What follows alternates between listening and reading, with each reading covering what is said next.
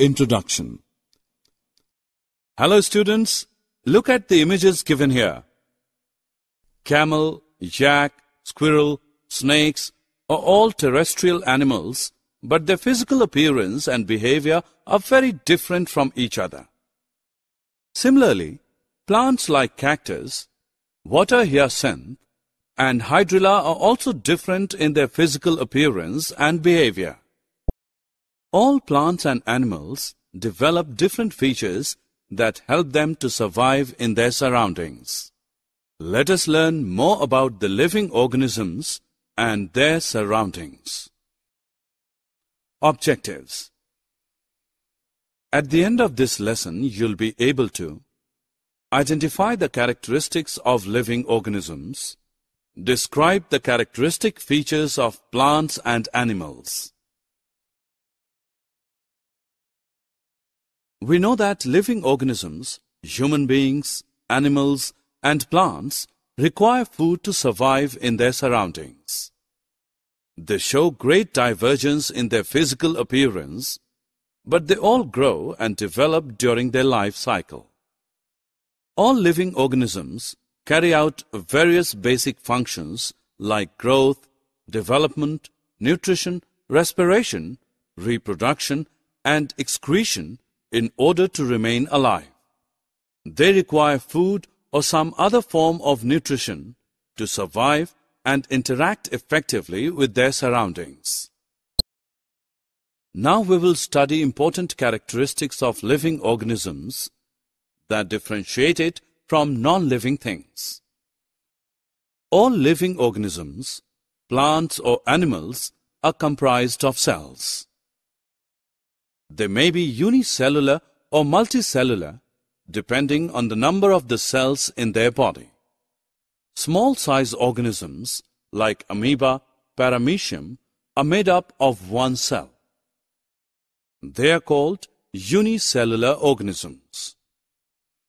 Human beings, pigeons, mango tree are made up of many cells, so they are called multicellular organisms.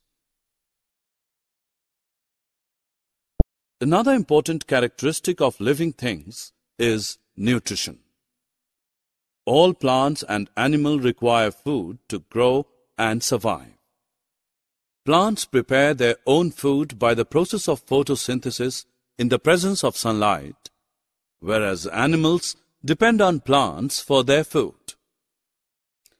Another important characteristic of living organisms is movement. All living things move by their own accord. People walk, frogs leap, snake crawls are actions of movement. Similarly, plants also make some movement, but they do not change their place.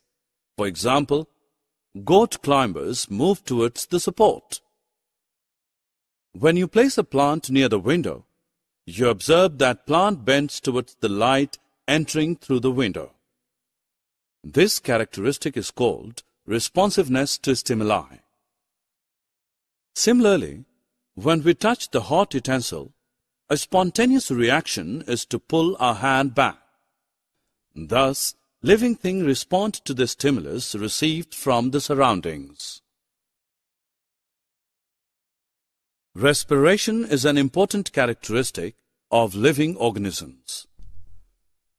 They require oxygen for the process of respiration.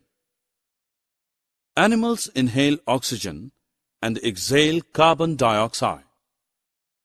The oxygen entering in the body oxidizes the food to produce energy.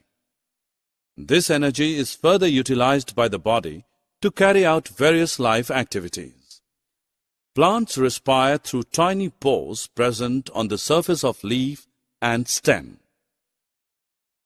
A very important characteristic of living things is reproduction.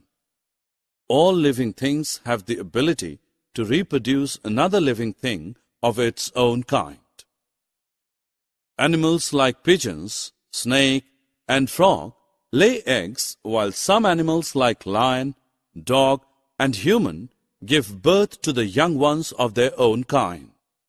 Plants reproduce through seeds or some other parts of the plants.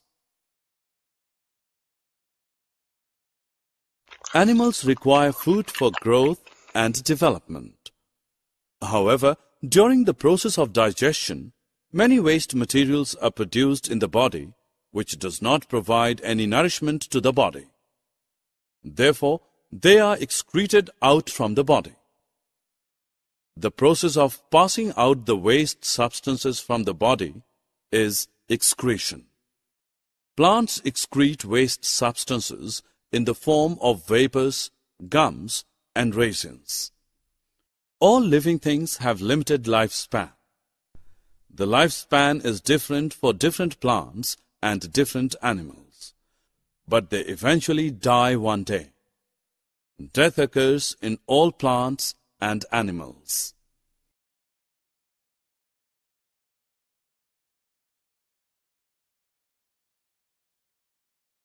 Summary. Let us summarize what we have learned. All living organisms, plants or animals, are comprised of cells. All living things require nutrition to grow. All living things move by their own accord. Animals inhale oxygen and exhale carbon dioxide. The oxygen entering in the body oxidizes the food to produce energy. All living things have limited lifespan.